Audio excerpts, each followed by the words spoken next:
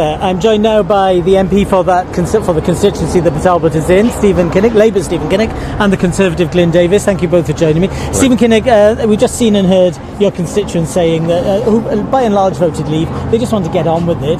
Is that a message that you're listening to?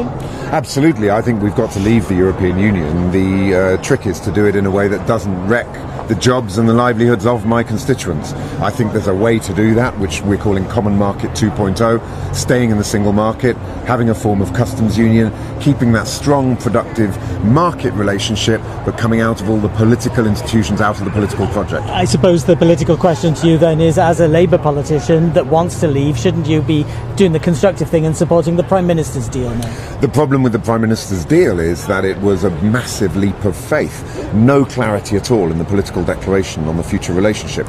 I don't think it's right to spend £39 billion of taxpayers' money on a leap of faith. So we need something with teeth, with meaning, and that's the amendment and the renegotiation and rewriting of the political declaration that we're trying to achieve. Glyn Davis, it seems some of your fellow party members are not listening to the message of the constituents. They're not getting on with it. Well, the Prime Minister is doing her best to get on with it. I mean, I've supported the withdrawal agreement from the beginning, but I think the message that I take, and indeed what I feel, is that we need to come to a conclusion.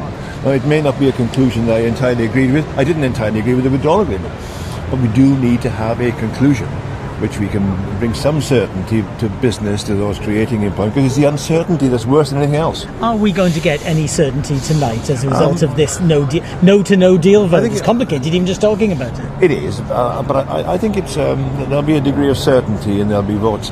It'll be expressing the view of the House. How are you going to vote? I'm going to vote in favour of keeping no deal on the table, but you know very well I'm not in favour of no deal. I think it's a big mistake. So why vote well, that way? It's a negotiating, but we're in negotiations. To take a key part of negotiations off the table during the negotiations, it doesn't seem to me to be very wise. But I think that's the point is that the House is going to show its view, and there'll be a clarity that it's not prepared to support any sort of no deal. So we'll move very quickly on then to what sort of a deal we're going to agree to. And I take it, Stephen Kinnock, you'll be voting to say no to a no deal, even though, as Glyn Davis says, that's a useful negotiating tactic for the Prime Minister. The problem is it's never been a useful negotiating tactic. It's like going into a negotiation saying, if you don't give me what I want, I'm going to shoot myself in the foot.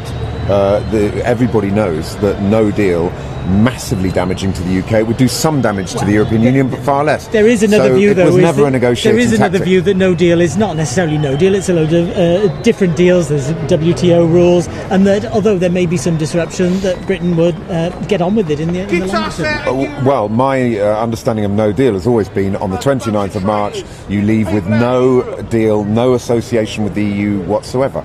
That destroys the car industry in the United Kingdom, has a massive impact on the agricultural industry.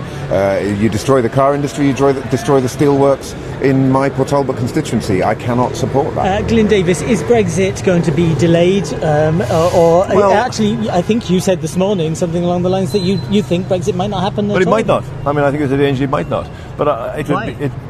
Because of all this uncertainty? Yeah, I just think once you start to delay, unless it's delayed for a specific purpose, where we must get to, if there is a delay, and that will be part of tomorrow's debate, if it's for a purpose, then I think it's acceptable. But if it's just a delay because we can't come to an agreement and we might do in 2 or 3 months' time, I don't think that's acceptable. Thank you both very much for that.